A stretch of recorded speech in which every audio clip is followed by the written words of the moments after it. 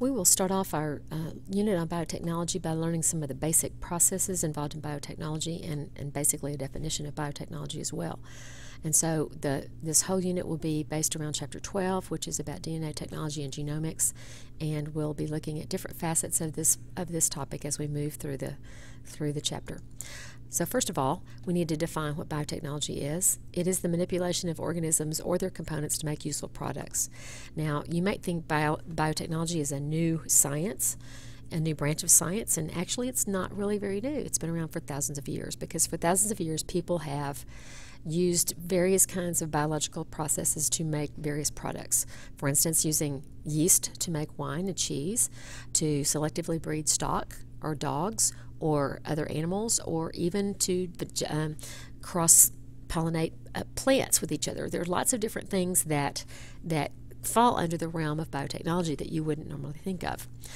What we usually think of as biotechnology will be what we'll focus on more in this unit, and that's about DNA technology.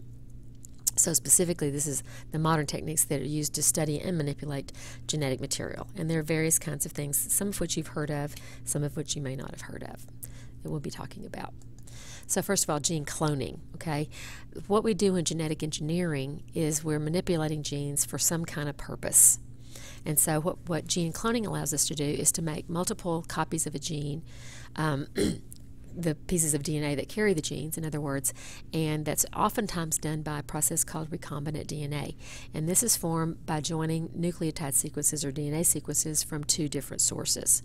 There's one source that will contain the gene that we're going to clone, and another source will be the gene carrier called a vector. And there are various ways, various types of vectors that can be used. The one that's most commonly used for a lot of purposes in biomanufacturing of these days is something called a plasmid, which is the small extra piece of DNA that you find in prokaryotes. And so we'll be looking at how that works. So the steps involved in cloning a gene, there are several different steps here, and we're going to look at something in just a minute to talk about that. But we're going to isolate the plasmid DNA from the species that we're going to use, the species of bacteria. We're going to find the gene of interest that we need to include, and we're going to isolate that. We're going to treat both the plasmid DNA and the DNA with the target gene with a restriction enzyme, which sometimes we call that molecular scissors, that cuts the DNA in a certain place. And we're going to produce the fragments of DNA with our target gene on there. We're going to mix that together with the plasmid that has also been cut with the same restriction enzyme, and they're going to be caused to join together and that's going to produce DNA molecules, or recombinant DNA molecules, and then the DNA ligase, the molecular tape, will basically join the plasmid and the target segments together, and then will cause a bacterial cell to pick up that recombinant plasmid, and that's going to be reproduced every time that bacteria undergoes binary fission, and we'll end up with a group of genetically identical cells descended from a single ancestral cell, and that's going to have our gene in it, and then we can grow those bacteria in culture and have it produce our protein that we want it to make. So let's look at some pictures about how this works. This is an overall view of the process that we're going to take the plasmid, combine it with the gene from another source, and then cause that to be taken up by the bacteria and then grown in culture. So here we have, first of all, we isolate the plasmid from the bacteria, and we isolate the DNA of the cell that contains the gene of interest. The part we're interested in is just this little bitty red piece right here, not the rest of the genome. That's all we want. We're going to treat both of those with a restriction enzyme, the same restriction enzyme. We're going to produce something called sticky ends, and we'll talk about what that means in the next couple of days. We're going to cut the cell's DNA with the same enzyme, and we're looking at that piece right there that has our gene of interest in it. Then we're going to put those things together, kind of combine them together under the right kind of circumstances so that they will join together with DNA ligase to make a recombinant plasmid. This is recombinant because it has the bacteria's DNA that's already there, plus the DNA from the outside source that has our gene of interest in it. And then we're going to cause the bacteria to pick up that recombinant plasmid through transformation. As the bacterium reproduces, it produces lots of copies that all contain that gene of interest, and then we can harvest that gene to make proteins directly. We can harvest it to be inserted into other organisms via this bacterium, and there are lots of different things we can do with it. What are some examples of things that have been done this way? Well, things like insulin has been made this way. Restriction enzymes are molecules they're enzymes that cut the DNA at specific sequences. There are a number of different ones that can be used. Each enzyme binds to the DNA at a different site called a restriction site. And a lot of them, not all of them, but a lot of them make staggered cuts that produce fragments that have these single-stranded ends called sticky ends, and they readily join together much more easily than if you just had a blunt end together. And then the enzyme DNA ligase joins the fragments together. So here's the process of using a restriction enzyme. Okay, so this is the restriction sequence right here, the recognition sequence, and the enzyme is going to cut this particular one between the G and the A here and the G and the A here. Notice that the letters on one side of the DNA, GAATTC, are reversed on the other strand, GAATTC. This is called a palindrome, and restriction enzymes look for specific sequences of palindromes and cut the DNA in a certain place within that palindrome. So when it cuts here, we'll have two pieces of DNA. Each has a single-stranded end with TTAA as the base sequence. When we put another DNA fragment in there that's cut with the same restriction enzyme, with our gene of interest in it, then when they join together, they'll stick together. That'll be complementary to this, and this will be complementary to that, and then we have DNA ligase that will paste them together, and then we end up with our recombinant DNA molecule.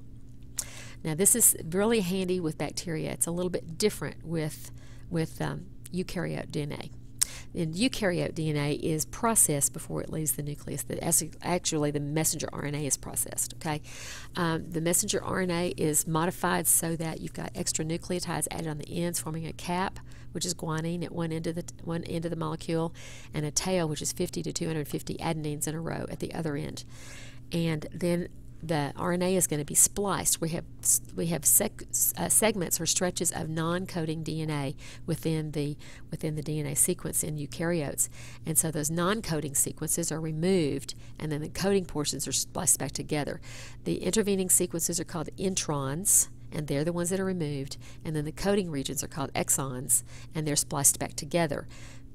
So when we see something that looks like this, we've got our DNA sequence in the eukaryote cell, and here's the messenger RNA that's transcribed from that. We're going to remove the introns, the intervening sequences that we don't need, and splice the exons back together, and that's what happens in the cell before the messenger RNA leaves the nucleus. So that the portion that goes out to the nucleus, out to the cytoplasm to attach to the ribosome is only the coding sequence plus the cap and the tail. This produces something called, we can use reverse transcriptase to produce something called complementary DNA. So we can use that messenger RNA to clone eukaryotic genes in eukaryotic cells. The reverse transcriptase is going to produce a DNA strand from the messenger RNA. This is the same enzyme that is found in retroviruses like the HIV virus that have RNA as their genome. They also contain reverse transcriptase to make complementary DNA from messenger RNA. So what would be an advantage of doing this? Well, that's going to let us study genes that are responsible for very specialized characteristics of particular cell types. And we can also get gene sequences that are smaller in size and easier to handle and don't have those introns that can be kind of messy when it comes to transcribing or translating it into a protein.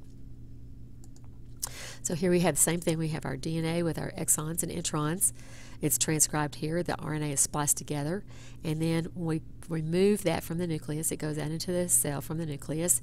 We can use the reverse transcriptase enzyme to make a complementary DNA strand.